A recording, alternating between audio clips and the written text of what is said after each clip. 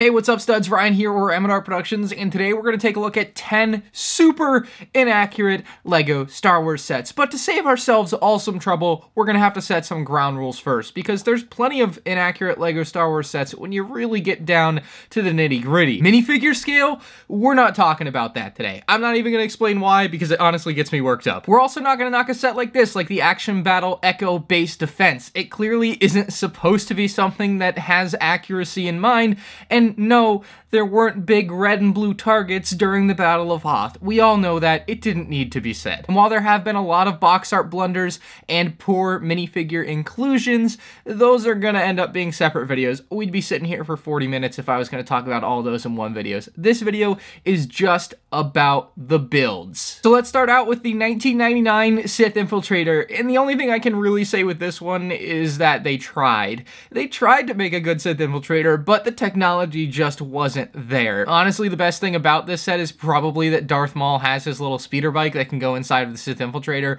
but as far as the actual Sith Infiltrator goes, all of the more modern ones looked incredible compared to this. They had so much more detail and were so much more accurate. On this one, you actually had to flip a panel up just to give it a little bit of the contouring that's supposed to be on the top of the ship there, riding up and into the cockpit area. So yeah, this one was far from accurate. Next up is the AAT from the summer of 2020. While this one looks pretty good on the surface level, if you start to get into it, it falls apart rather quickly. First off, the cannons on the side are flipped. The accurate orientation of those cannons is big cannon on the top, little cannon on the bottom. Somehow LEGO messed this up and put the little cannon on the top and the big cannon on the bottom. And then the bigger flaw with this one is the cannon on top, which is just incredibly ginormous. Like, the entire thing on top is ginormous. It was basically built for that 2009 AAT and then plopped onto this one. It's supposed to stop at the end of what is essentially the front hood of the AAT, but continues on. I'm not really sure what LEGO had in mind with this one, because they had done the AAT in a similar scale much more accurately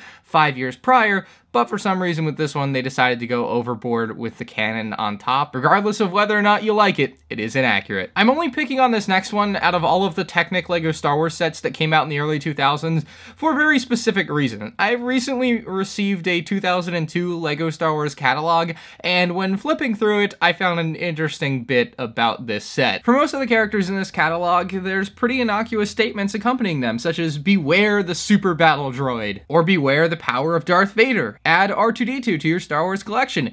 But for some reason, with the Stormtrooper of all things, they decided to say, this realistic Stormtrooper moves and shoots. And while it may move and shoot, I feel like realistic isn't quite the word that I would apply to something that looks like this. He was so ugly that everyone died. The end.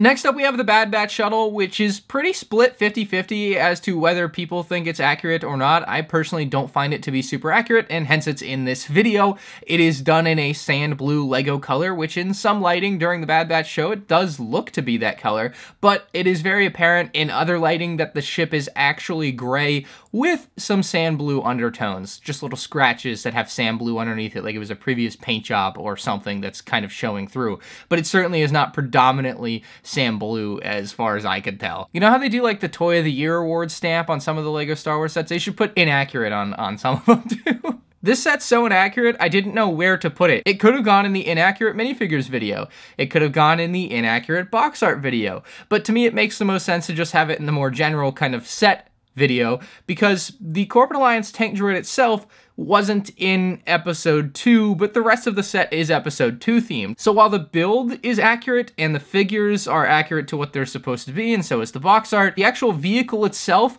wasn't in that movie at all. It's pretty wild. Now, it was apparently in some deleted scenes for the movie, which is a trend for LEGO recently. They have released a lot of sets for newer movies that don't end up being in the movie, but I still don't necessarily consider those to be inaccurate. But this one's just blatant. This set came out in 2013. The movie came out in 2002. It's not like they didn't have time to figure out it wasn't in the movie. It just seems to me like it was a deliberate choice to just have the set be episode 2 based, even though it technically wasn't there, but they could get away with it because it was in the preliminary stuff 11 years prior. So yeah, it's an odd one, but it's on a real technical level inaccurate. It's feeling cold out here. I gotta start that campfire to keep us warm for the assault on Hoth. Oh yeah, this one has a litany of issues. It's a UCS set, meaning Ultimate Collector Series, which is like the top level of you're supposed to be accurate if it's a LEGO Star Wars set, and oh boy did this one not deliver. We have the Hoth shield generator, which many people may realize, many people may not, that it's actually supposed to have 4 separate modules for the shield generator. For some reason, the designers thought having 3 would be a better idea. They also added lookout towers to the top of the Echo Base door, which they just weren't there in the movie. I'm fine with taking some creative liberty on a playset, but it is inaccurate in this case. And then my favorite part of the set is the Wampa Cave, or like Wampa Doorway. It's not much of a cave, but the point being, they made the Wampa's cave, and they made his entryway for his cave, but they didn't make it big enough for him to fit in. So he either went on a long business trip and gained a lot of weight and came back, or the LEGO designers just didn't make it big enough because they wanted to save money.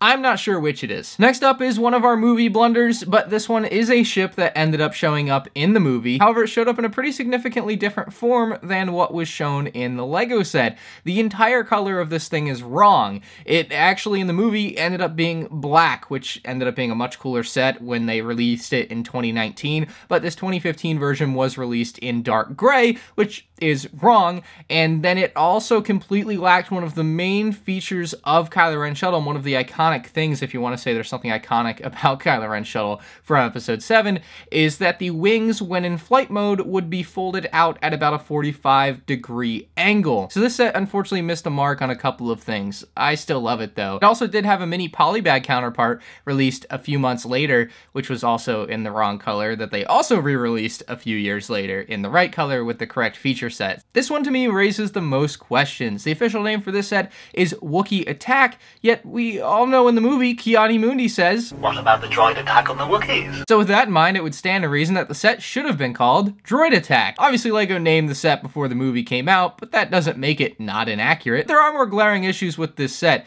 Issues that have turned out to be quite the charm for a collector like me looking back on it. But how did these end up being blue and orange? The Corporate Alliance tank droid is gray. And you know how I mentioned with that 2013 Corporate Alliance tank droid, it was in deleted scenes from the 2002 Episode 2 Attack of the Clones film? Well, in those scenes, it was also gray. So it becomes very mysterious how LEGO ended up with orange and light baby blue for the Corporate Alliance tank droid here. They also made it the wrong color on the spider droid. Maybe Lucasfilm was originally planning to make it a different color for this movie. That's certainly possible, and maybe the most likely answer. But there is a leaked preliminary version of this set in which the Corporate Alliance tank droid is shown as the color tan. So at what point did it become tan, then blue and orange, and then just gray again? I just have a lot of questions as to what happened there. So while I do love this set, it's just like really inaccurate, and it's kind of crazy to think how it might have ended up being that way because so many things would have had to have gone wrong.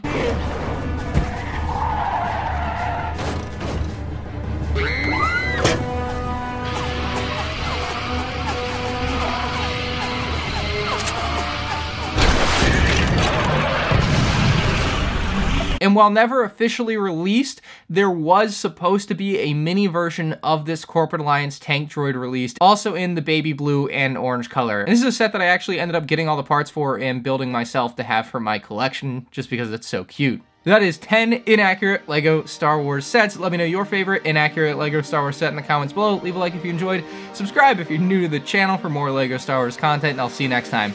Deuces.